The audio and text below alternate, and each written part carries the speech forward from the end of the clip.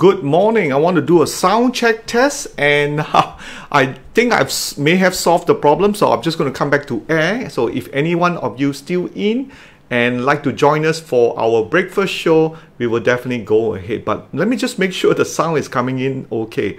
There was some audio technicality. I think we have managed able to fix it, but I'm just want to come back to in. Oh, sounds good, right? Thank you, Chao Yan. So we are back again, but before we do that, let me just make sure I get the sound is good.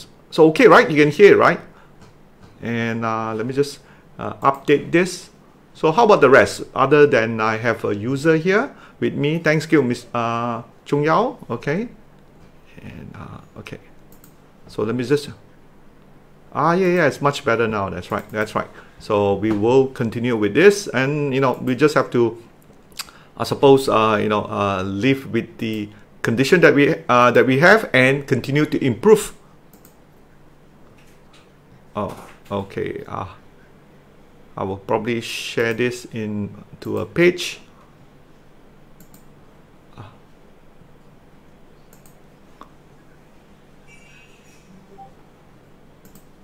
Okay, let me just share to my public, and I'll share to my public here.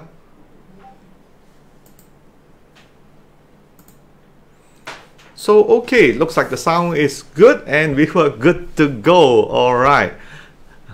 Okay, share one more. Okay, do share it in your group. Really appreciate that. If you can,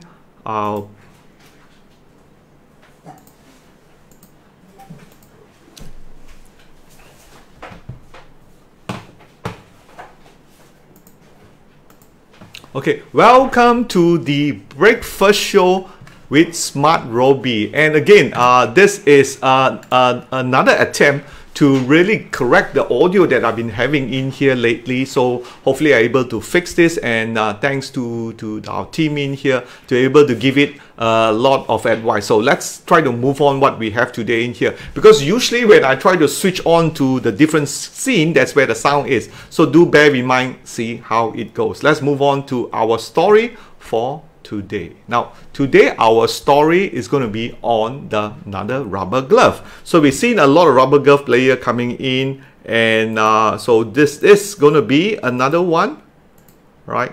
We never give up in our story as we try to produce a good show for you so you can actually enjoy it. And today is no other than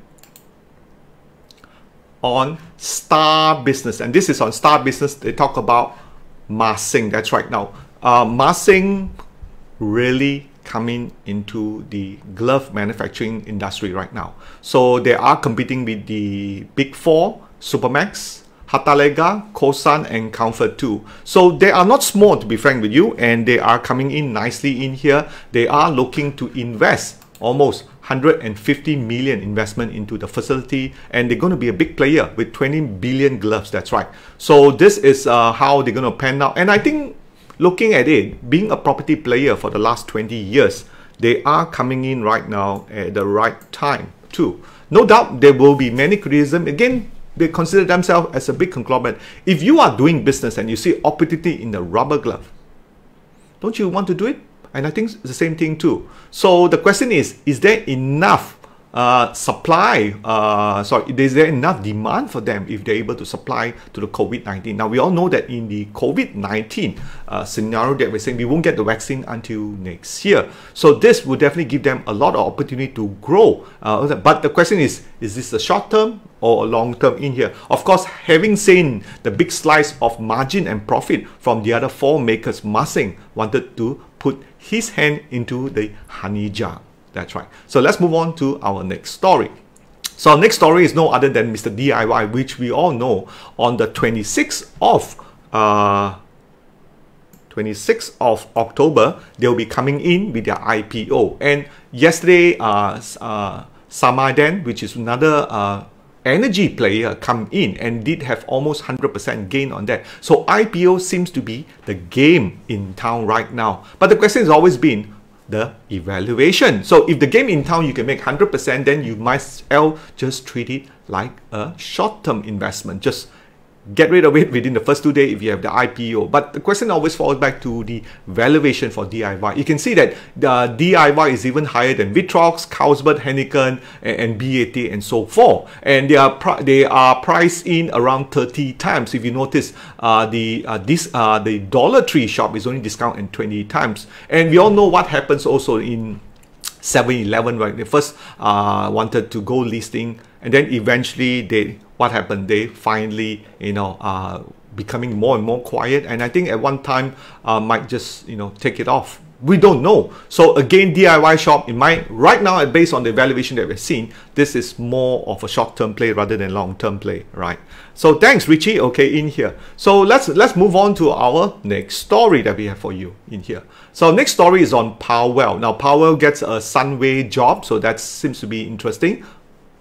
So again, the LRT3 project is going to be out and part and parcel of the budget 2021. So let's have a look at Powerwell that we've seen so far here.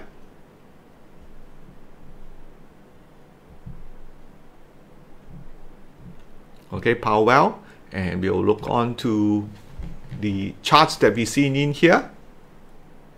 The sound still okay, everybody? If it's okay, just type in there. Give me a thumbs up too. Do share this also on your screen. So you can see Powerwell right now, it has really moved up on this good news. So you can see why we always talk about the influence of smart money. They know this kind of thing does come out. You can see stock price already move up, but profit taking already started in here. And this project, they have secured 9.1 crore, not a lot, but they're definitely able to move the stock price higher. And that's again from the smart money. It's good enough in here. All right. So let's move on to the next story that we have for you.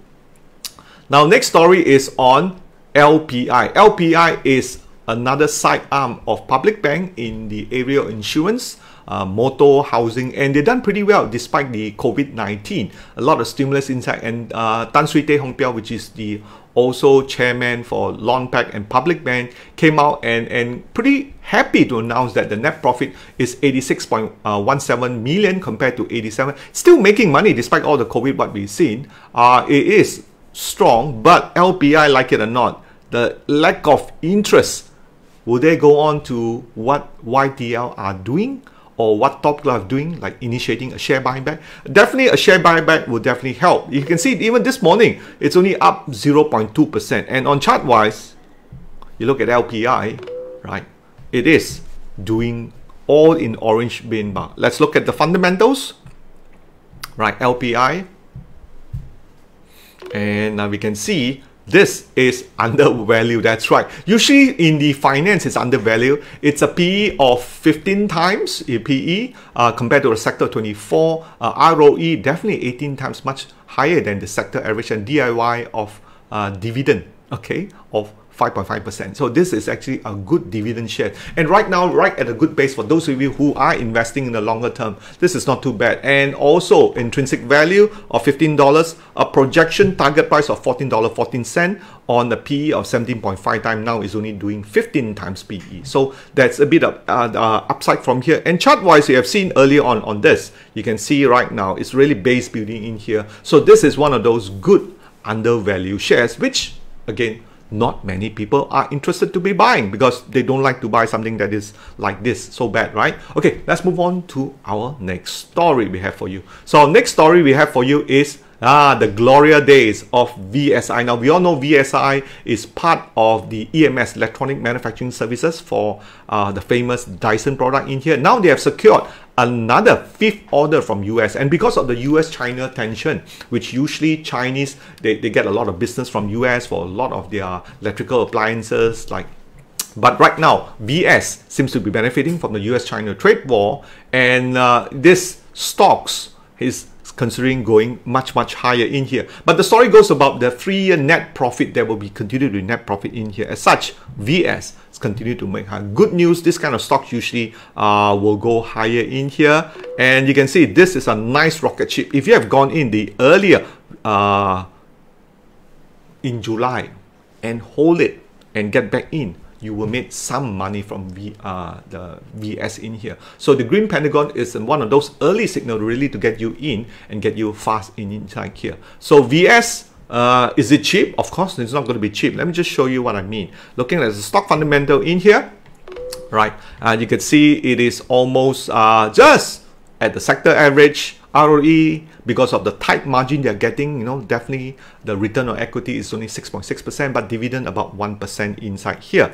So obviously it's overvalued. So you're buying more of a growth share, and right now this is one of those very nice trending stocks in here. So VS is definitely good. So look for pullback to buy when the market moves sideways. And the other, if you want to have another alternative, which I did recommend last week, was ATA IMS. Okay, let's look at the stock fundamental of ATA IMS. I did cover in one of the talks, I talked about EMS earlier on. Go over to the Trade VSA Google and watch it in here. So you can see on this one, right, you can see Danko, 10%, no dividend in here. Hasn't really been moving up much compared to the other one, right? But also move up with it also too. This is ATA INS, which I did pitch in on 2 episodes ago when he had that premium alert in here. So what is he saying? He's saying that Notion VTech, which make Dyson product, will stand. And Notion is actually not too bad because it has healthcare. They are making the mask,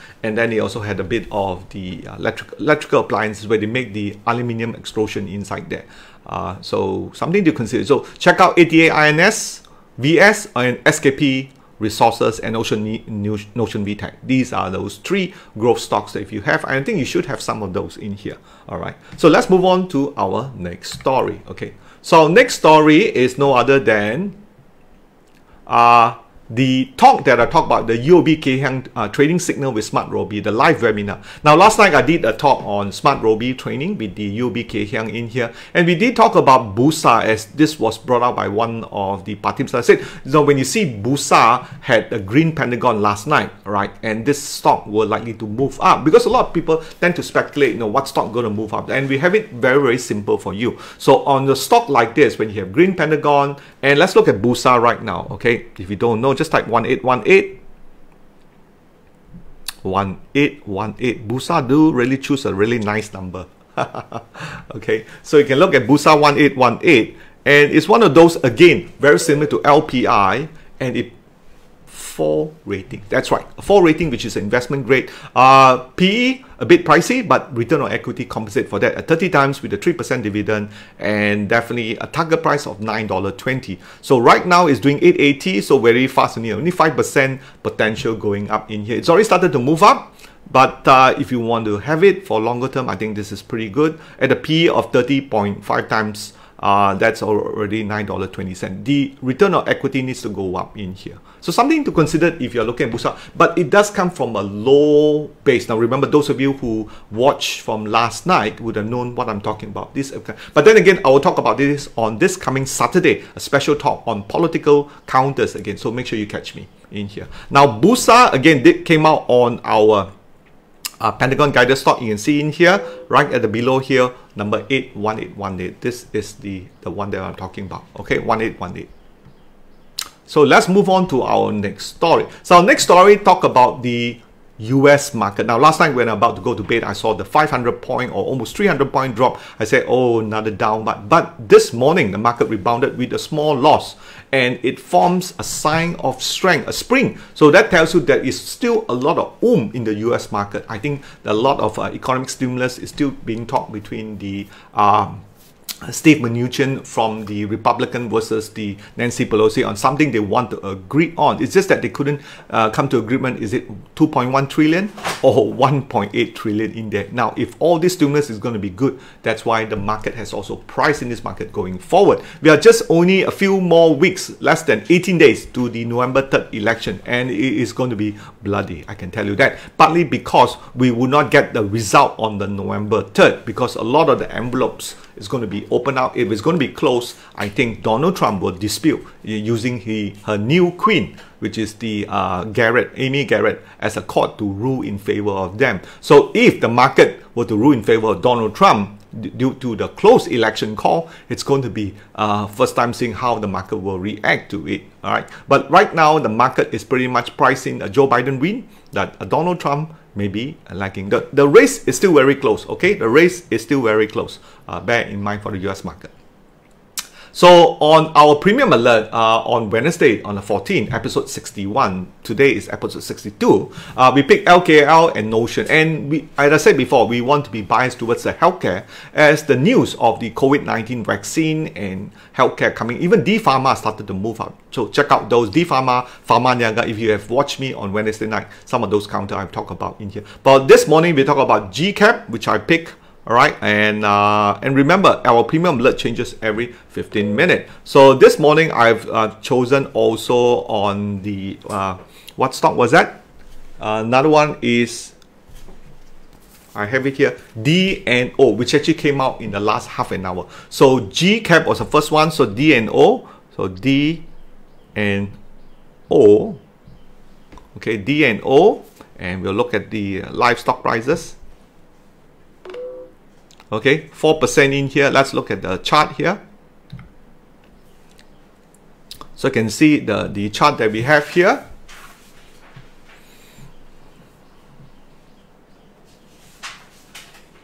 So you can see this is a nice breakout for D&O. Third time breakout. And this is the kind of stocks that I like. So D&O is our second pick for tonight after GCap. GCap used to be the old name for Gunung Capital. So those are our two stocks for this way, and we will review that on Monday. That's right. Okay. Now, next story that we have for you is no other than political, which is surrounded since Wednesday. We've been talking about it, where the incumbent Prime Minister, okay, Tun Muhyiddin. So we are having a bit like Joe Biden and Donald Trump too, but ours one is more like, you know, kind of like, you know, fighting between the palace and also the politician in here. But all will be reviewed when we come back and talk about it on this Saturday. So make sure you join me on this Saturday for the part 2 of the change in politics and the impact to the KLSE on the post-market COVID-19 recovery. So we will see how the market will go on. So all this is absolutely free, and I think we will broadcast on Facebook. But those of you who have joined our